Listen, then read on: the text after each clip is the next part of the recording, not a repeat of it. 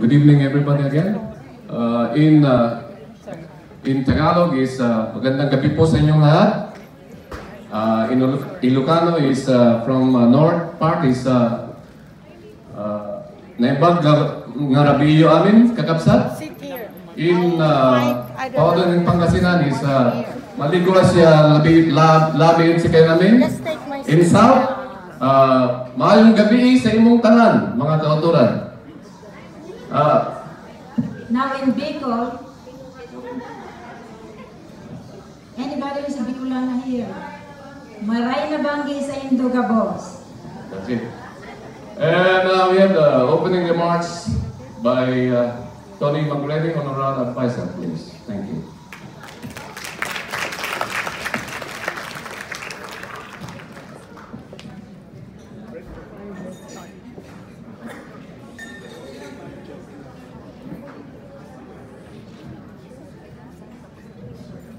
Thank you. Madam Mayor, Dr. Slade and her husband Jason, members of the Mount Isa Australian Filipino Association, and distinguished guests one and all. Next year, our city celebrates its 100th birthday. There are many cities around the world, Manila, London, Rome, have obviously been in existence for many more times than Mount Isa. But there's something very special about this city. In our 100 short years, we've established ourselves right around the world. And when I was in state politics, wherever I went around the world, people knew where Mount Isa was. They knew what Mount Isa produced and the importance of Mount Isa to the economy of Australia. And one of the main reasons that Mount Isa has contributed so much is because of the influx of people from other parts of the world. And it's only a very short space of time that we've had this major influx of people from the Philippines.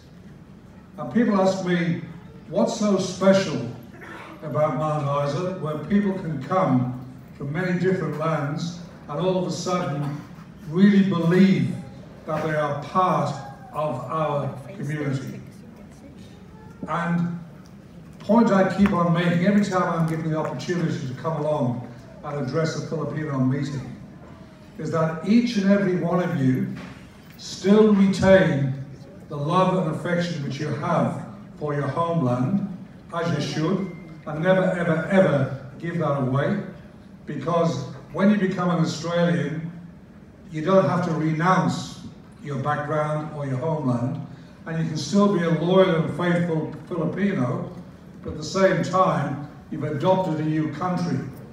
And I see so many instances where people have made such a major contribution to our city from this organization. So tonight, I just want to say that in the years I've been involved in public life, the Filipino Association and the individuals in it have been proud of our community, and they've made a major contribution to it. And as I said before, as I travel around the world, people know of the significant contribution which the Filipinos make. In fact, I've been to Manila a number of times. I've had meetings with senior people from the Filipino government. I've even been inside, is it the Blue Palace? Where does President Marcos live? What's the name of the palace? I've been inside there. So ladies and gentlemen, be proud of your heritage.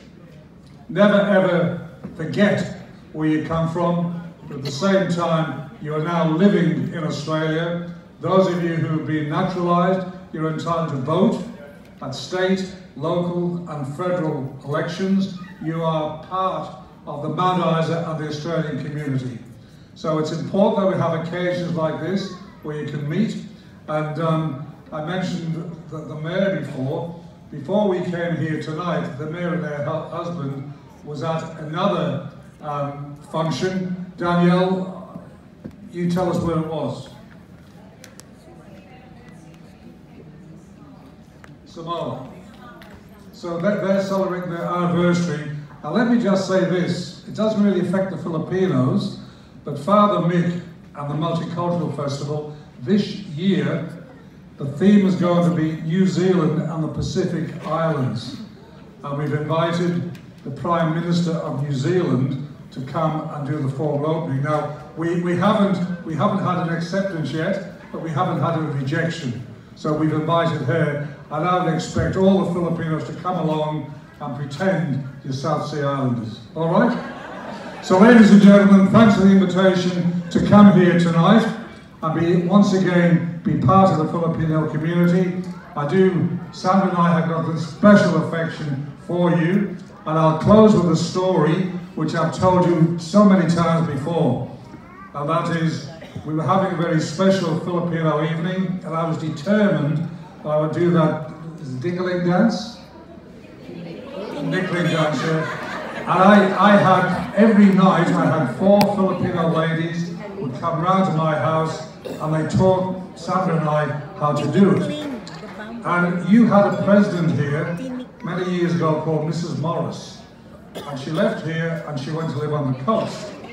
And when I arrived, I was Minister for Mines and Energy, I think, at the time, and when I went there, there was a Filipino social evening at the local theatre, and of course Mrs. Morris ensured that I would go along to it.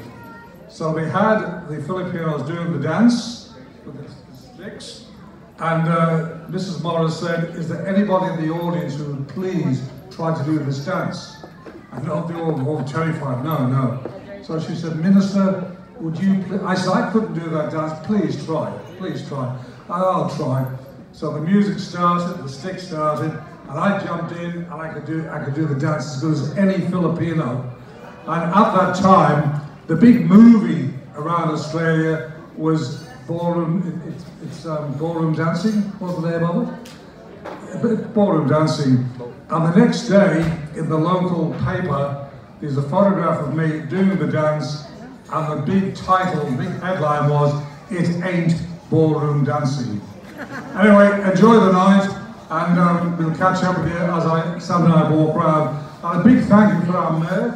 This is about the 4th function she's been to tonight. She's got 3 more to go to, but she made it clear to me she was not going to miss this one tonight. Let's put our hands together for the mayor. Thank you very much, Tony. Tony is a BFF of the Filipino Association. I'm sure you know that.